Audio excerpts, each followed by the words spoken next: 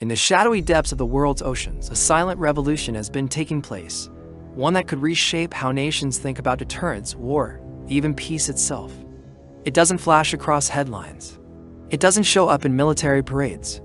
It glides beneath miles of water, hidden by pressure, distance, and deep-sea darkness.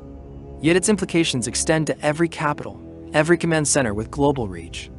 I'm talking about China's strategic nuclear submarines, the undersea giants that are quietly transforming what second strike means and forcing Washington to rethink old assumptions. China's journey began with modest ambitions.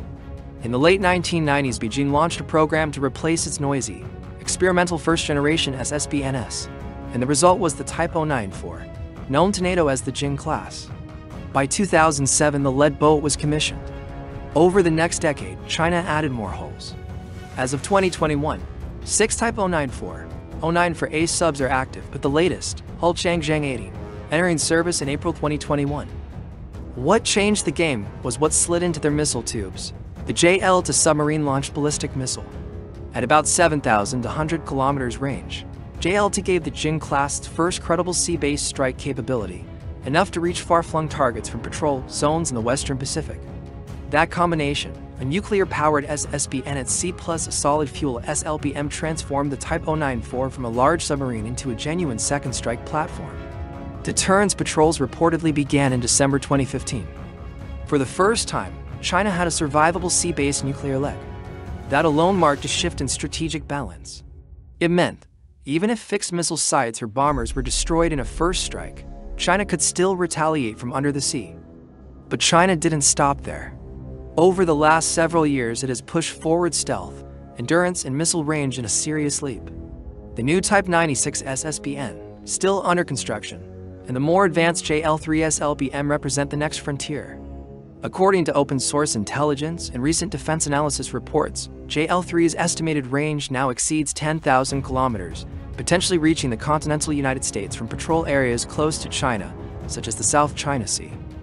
Type 096 is reported to feature a new hull design optimized for stealth, improved acoustic signature, updated sensors, and possibly an increased missile load. Rumors suggest 16 to 20 for JL-3 SLBMs per boat. That would materially raise both firepower and survivability. Now let's compare that quietly rising force with the current U.S. undersea nuclear posture. The backbone of America's sea-based deterrent remains the Ohio-class SSBNs, each historically carrying up to 20 for Trident D5 missiles, though treaty and real-world loadouts are lower. Combined with decades of operational experience, mature logistics, proven MIRV capability, and a global support network, the U.S. still holds substantial advantages.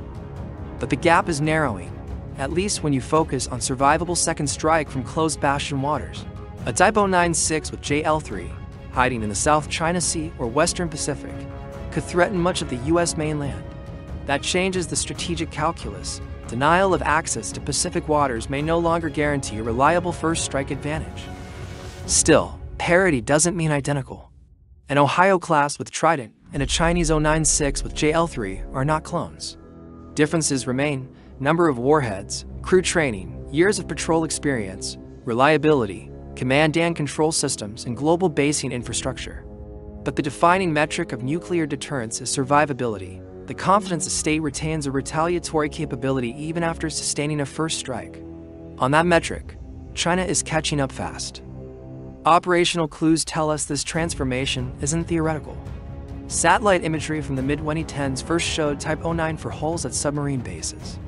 By 2015-2016, Western naval analysts began publicly assessing that the Jin-class had achieved credible sea-based deterrence status. Additional reports indicate the plan has transitioned some boats to carry JL-3, likely as part of a phased upgrade.